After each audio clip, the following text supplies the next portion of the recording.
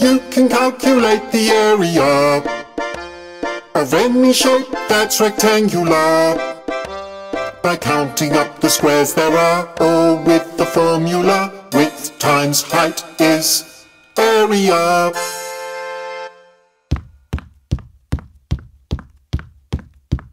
Hi, I'm a rectangle. You can work out my area by counting the number of squares that fit inside me.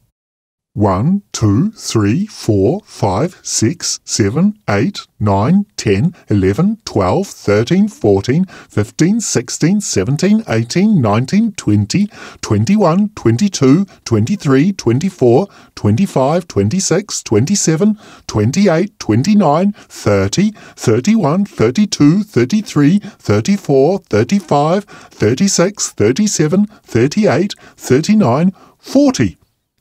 But there's a quicker way than counting the squares one by one. Each row has 10 squares, so you can use skip counting by tens to add up the total number of squares. 10, 20, 30, 40. If you know your times tables, there's an even quicker way of working out my area.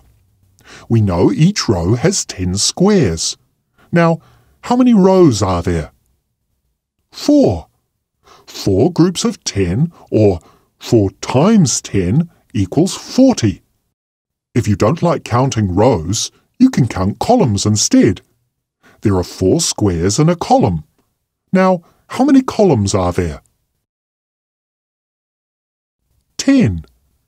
10 groups of 4, or 10 times 4, equals 40.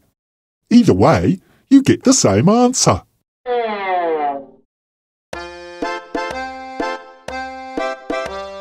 You can calculate the area of any shape that's rectangular by counting up the squares there are, or with the formula width times height is area.